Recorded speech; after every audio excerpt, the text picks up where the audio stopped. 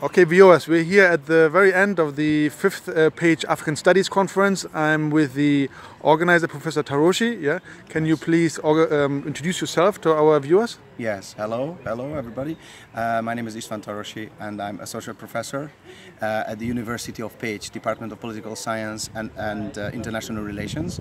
And that department also hosts the sole Africa Research Center of the country.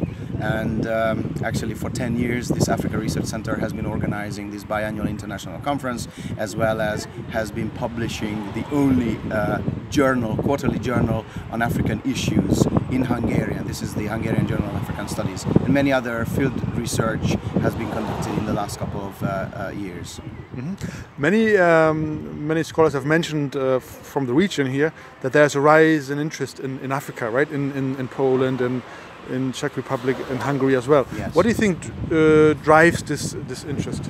Well, all these countries, after their political transformations, after, of course, the change of the political systems at the end of the 80s, tried to find new grounds for positioning themselves along national interests. So from a very geopolitical point of view, a very pragmatic foreign policy point of view, they wanted to, and we wanted to, our countries wanted to find new alliances. One of the largest aspirations right after the political change was to get accession to the European Union, as well as to have membership in NATO, for instance. Yeah. So all of us have achieved those memberships, and now, you know, the realities of the global scene is quite obvious for all these countries as well, to find maybe redefine positions or new positions, you know, in the global scene in terms of, you know, economic collaborations, international trade, you know, cultural relations and so on. And if you put this into context of the former immediate socialist past, you will dig out quite soon, connected with Africa, former linkages that are revisited basically and re-emerging because of this very pragmatic new foreign policy approach. Let's just move over there. Yeah. Sorry. Is it too? No, it's yeah. fine. Okay. Yes, I have to finish this. Sorry, 2 minutes. Yeah. Okay. My next question then is the main themes, right, that are debated when it comes to Africa in Hungary, for instance. What are they? Yes, and not just in Hungary, but all across actually Central and Eastern Europe, especially the Wiegratz 4, but particularly in Hungary, that is connected to the ongoing migration crisis. And because of that, there are so many issues that are mentioned, but not all the aspects, not in its complexity, debated and discussed. So the public discourse at the moment is very much basically one focused, and that is, you know, refugees, migrants, which we don't want, you know, in the country. But there are so many other dimensions, as we know. And with this conference in particular, and with all the work we have been doing, we would like to open up minds, you know, and we would like to talk about all the other dimensions that characterize the African realities. And those African realities certainly influence what our re-engagements, you know, can be, and, you know, how successful they can be.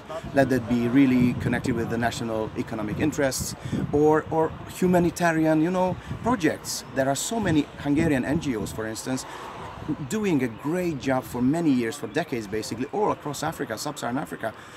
You could hear during the conference a number of those, you know, projects. And I think, you know, society at large really don't know about, you know, these real tangible presence of, for instance, Hungary in Africa, and we would like to open up minds, you know, from that angle as well. Mm-hmm. Now, one of the specific things about this region, obviously, Eastern Europe, is that you had the socialist period, right? Yes. Does that, and you had relationships with Africa during the socialist time, yes. and you were there for very particular socialist, you know, political reasons, etc. So how does this period in any way still influence how your country sees or engages with Africa today?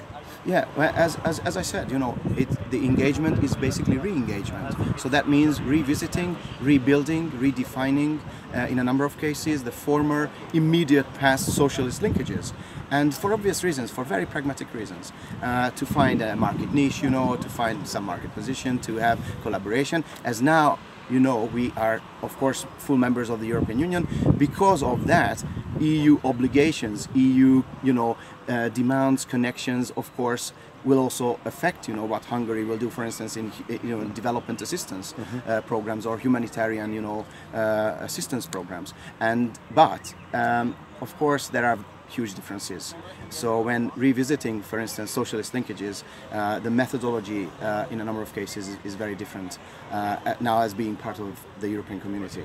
And I think Africans would not wish to have the former methodologies themselves. So of course there are changing means and tools and ways to re-engage with Africa. And final question then, do you think there's a particular Eastern European take on African studies or a contribution that is already happening or might be happening in future? What do you think? I mean, is that... Yeah, I'm totally certain that in general, the post-Soviet space and what the post-Soviet space can offer for its immediate past, for instance, you know, the socialist period and all the linkages with Africa during the socialist times, and we should, you know, talk about more and get exposure to those, for instance, can per se give you know, a contribution to the global understanding of African issues.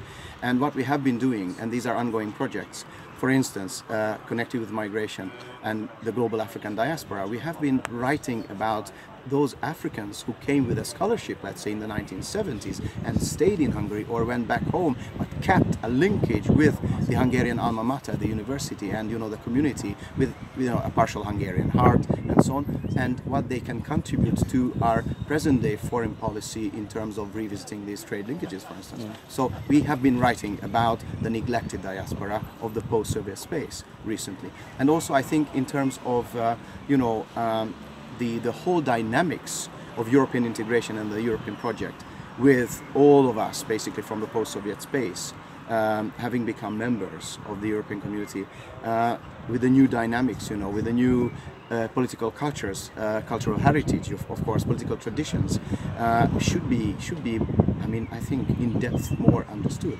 And you know, our task is to reveal those, and I think write even more about those. Okay, final question then. Does the particular history of the region, including the socialist era, does that bring about any critical position when it comes to EU policy in Africa, or how the West engages with Africa, etc.? Or are you more or less following, you know, what Berlin, London, you know, Paris, etc., etc., what they cook up there? So. Yeah, as far as I'm concerned, yes, most of these countries have been following actually the mainstream EU, you know, paths driven by France, you know, Germany and others. And because we don't really have a colonial past or colonizers past, yes, of course you can dig into Austro-Hungarian monarchy and you will find some linkages, but not really having that experience as the former big colonizing nations had. We have been following what the EU has been doing, which I personally think is not that good in a number of cases, because we should look beyond the still today the former colonial practices. If you look at developmental assistance and so many other dimensions, you can still see, you know, those former colonial practices. Yeah, so we may bring, I think, in addition to this, we may bring in some other cultural, you know, socialization, you know, attitudes, you know, that may change at a certain point, may change, you know, the whole EU's view. But I'm rather skeptical or rather critical on this. Thank you very much. Thank you very much. Was that okay?